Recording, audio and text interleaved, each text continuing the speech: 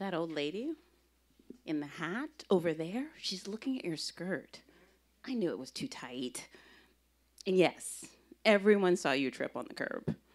You shouldn't have worn those shoes. Someone probably recorded it. You're going to be a viral meme on TikTok in 3, 2. What a grotesque quirk of human evolution that our anxiety manifests itself as an obsessive, chatty, disgruntled attention whore. During a period when the voice in my cerebral cortex was particularly loud, I began my journey to uncouple myself from this bully. Untethered Soul, The Journey Beyond Yourself by Michael Singer was recommended to me. The sappy title and ethereal book cover seemed too pious to be taken seriously, but I bought the book anyway. In it, Michael explained that there's an asshole in my brain masquerading as me. He insists that this is not cause for alarm, which is alarming nonetheless. How do I know that this belligerent voice isn't me? Yeah, you're gonna listen to some guy who has an international bestseller but sits crisscross applesauce on the floor doing what, jack shit for hours when he could be partying it up in Ibiza? Let's eat some ice cream and watch some TV. It took me a while, but I started to notice the difference between me and the voice. It felt like the moment I realized there was no boogeyman under the bed.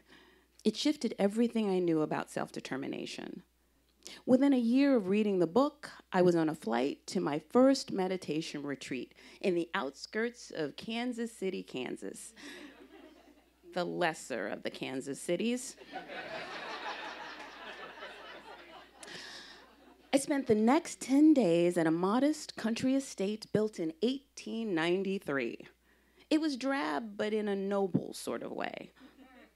The building housed a kindly contingent of Christians who welcomed anyone looking for solemnity in the pursuit of a higher calling. They didn't care what you called God, but they did have a giant Jesus statue located off the freeway to sway people toward their point of view.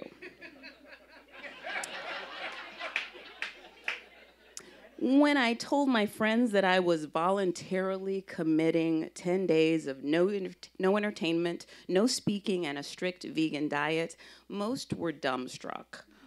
At the time, I worked as a fashion editor. Most nights, I attended parties or was dancing at nightclubs.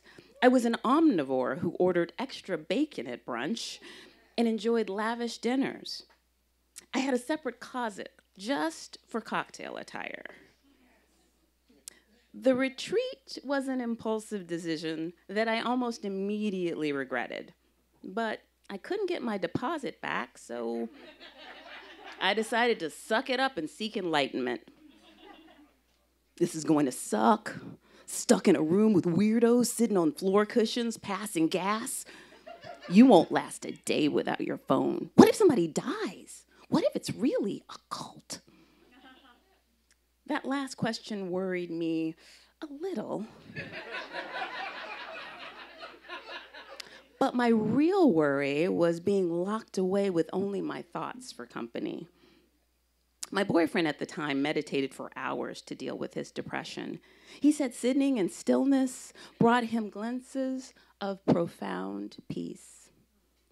Yeah, well, he also had that road rage meltdown on traffic on Tuesday, so maybe it's not working. Stillness and peace sounded good to me, though. But in hindsight, maybe I should have done more research. Signing up for a group known as Mid-America Dharma was dubious. No one ever called the group by its acronym, but really, did no one consider that before they registered a trademark? It was only after I arrived that I saw a wall of historical building photos, including patients in beds and some secured to beds, that I realized our home for the next week and a half had once been a home for the mentally ill and those stricken with tuberculosis. The asylum closed at some point in the next 100 years, and the property was purchased, but not renovated much. The cramped institutional rooms were the perfect austere environment for a vaguely religious room and board. Are you fucking kidding me? We're in an actual asylum, like in The Shining? Are you insane? Well, clearly. You've done some dumb shit, but this is top 10. These people look weird. Are those harem pants? I guarantee you there will be a creepy set of twin girls in the hall later. Truthfully, even if I'd known it had been an asylum, I would have signed up anyway. I was desperate and intrigued by the descriptions of what meditation could do to improve my life. I knew that it had the ability to tame the voice in my head, as well as improve my memory, skin, productivity, health, and sleep. But I also knew that that wasn't the goal. Meditation is designed to end suffering, but it isn't meant to do that by offering gifts of clear skin and improved digestion. But telling people to sit quietly in a room to learn about how their existence is not unique and all their plans, pains, and accomplishments and shortfalls are ego-driven hubris, not many folks would sign up for the Rude Awakening retreat, myself included. Instead, I focused on the hope that meditation might cure my chronic insomnia. At night, I'd lie awake. Well, another day closer to death, and what did you do today? Ate too many carbs, did some half-ass exercise. Those dishes in the sink aren't gonna wash themselves, you know. Did you volunteer for a political action committee? Write Congress to tell them how fucked up the new Supreme Court ruling is? What a waste. Everyone at the retreat had their own small private room, a twin bed, dresser, chair, lamp, but no phone, no radio, no clock, no TV, and no books allowed, not even a journal. The communal bathroom was down the hall. And no, I didn't run into any kids obsessed with red rum during my stay. Almost no one talked for 10 days except for our meditation teachers. It was suggested that we not even look at one another as we passed in the halls for meals. To look at someone is to reach out for connection, validation that we exist, that we are seen, that we are not untethered in this world. The retreat wasn't trying to convince us that we didn't exist, not exactly. But it did present evidence that our shitty lives were not worth obsessing over. A teacher told me to stop fighting my raging thoughts and instead work to change my perspective.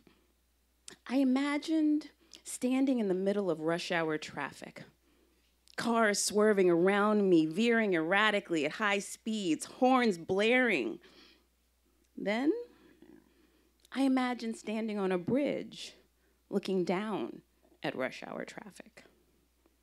The traffic didn't change, but my heart rate did. I never stopped the torrent of thoughts, but lowering the volume on the self-critical and paranoid running commentary became easier. For instance, I discovered what happens to an itch that you do not scratch or otherwise resist. Sitting in stillness, eyes closed, patiently, non-aggressively observing an itch is an experience few people are familiar with good reason.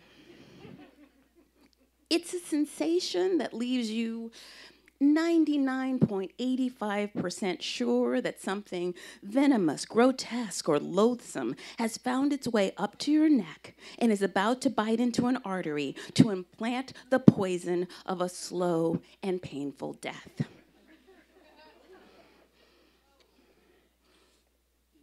It's definitely a spider this time. This place is old, there are spiders, or worse, one of those gross prehistoric leggy bugs. You should check. Just open one eye. Make sure. Your life could be in danger. Flick it with your hand or move your shoulder. No one will notice. These dummies are definitely scratching. Are their eyes even closed? Maybe they're watching you. Did they drop a spider on you for fun? Is this even a retreat?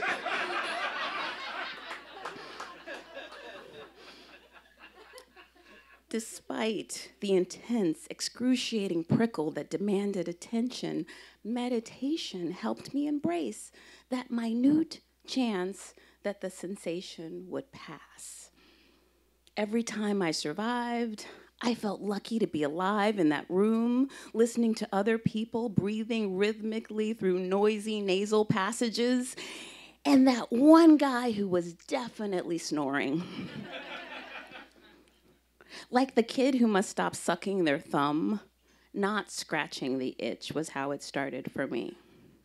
After the silence was broken, we were warned that the world would feel like it was moving at warp speed. People talked faster, walked faster, colors were brighter. It was jarring. I felt like the kid at their first hockey game wearing noise-canceling headphones. The day I returned home, I sat on my couch enjoying the silence that wasn't really silent. I could hear the occasional car speeding by well above the 25 mile per hour residential speed limit. I could hear the hum of my DVD player emitting a low, staticky hum from the mechanics powering the timer I'd set to record So You Think You Can Dance. I could also hear an oddly invasive, metallic, wrenching sound nearby. I would have found the noise irritating and unbearable before. I might have jumped up to investigate and scowl at the perpetrators. But at the time, I was just able to observe it as a sound that exists as I exist. And I didn't even make fun of myself for thinking that. My phone had been locked in a drawer with everyone else's at the retreat for the last 10 days. I hadn't checked any social media, text messages, or voicemails yet, so I powered it on. Notifications chimed loudly. There were a few missed calls and a handful of texts from friends asking for proof of life. But there was a lengthy note from my boyfriend that caught my eye. He said that he hoped that I enjoyed my trip, found some peace, and that he didn't think we should date anymore. He said other stuff, but that was the gist. I sat, observing the feelings as they arose. I felt irritation. My jaw tightened and my temples drew together. I relaxed them. Instead of firing off a hasty response, I ignored the voice telling me, it's a dick move to break up with someone by text after a silent retreat. Then I registered a sound of indiscernible yelling and tires screeching. The cacophony rose and subsided in a universally transient wave. I thought, that's a sign. I felt pleased that I was taking this so well. And then I thought better about feeling pleased because that seemed like ego. Almost immediately, someone started banging at my front door. The voice in my head said it was my boyfriend with a boombox and an apology. I ignored that. Someone was yelling my name, though, but it sounded like my neighbor, Joe, a piano repairman with two kids. He was high-pitched and out of breath. I thought about walking faster, but I hadn't yet regained the ability to rush. When I opened the door, he immediately turned away, pointing toward the back of my house. He started talking fast, loud, and running. I followed as best I could, not grasping his meaning. Turns out, two guys in an old white pickup truck had stolen the outdoor condenser of my air conditioner. I could see that they had sawed the pipe connecting the unit to the wall. And I remembered that awful, screeching, metallic sound.